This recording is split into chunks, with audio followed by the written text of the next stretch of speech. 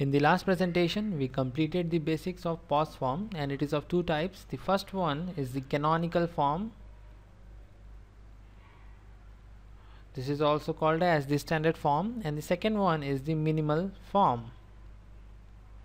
And I have taken one example here. The truth table is in front of you, in which the function is y. There are two variables a, b, total 4 combinations, and output depending upon this combination. We will try to find out the canonical POS form and the minimal POS form using this truth table in this presentation. So let's start with it. If you remember, I told you in POS form, if there is 0, the variable is written as a, and if 1 is there, the variable is written as a complement. So we are going to use this concept here, and the function y is written when it is low, when it is 0, because I have just told you we will write a when 0 and a complement when 1, and I'm writing y. That's why I have to consider the zeros. So there are two cases when the output is 0, and for the first case you can see a is 0, b is 1. So I will write a or b complement. B is 1, that's why I'm writing it as b complement.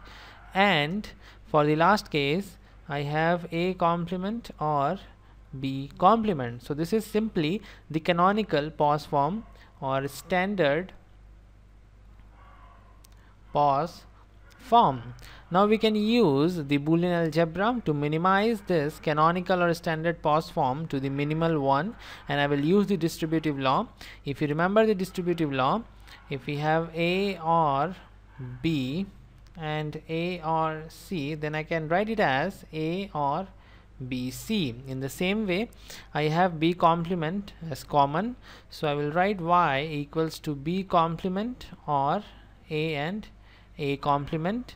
A and a complement is definitely equal to 0, so finally y is equal to b complement, and this one is the minimal form. Okay, so this is how you have to solve for the POS form, and every time in exam they are not going to give you the truth table. This is we have already discussed in the SOP form.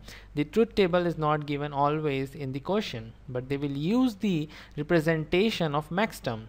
I have already told you these two are the max terms. They are the max terms, and we can represent max terms by the capital M. So I will use capital M for representing the max term, and I will use subscript 0 because the decimal equivalent of 0 0 is 0, the decimal equivalent of 0 1 is 1. In the same way we have M2 and M3. So let's see how the question comes in exam.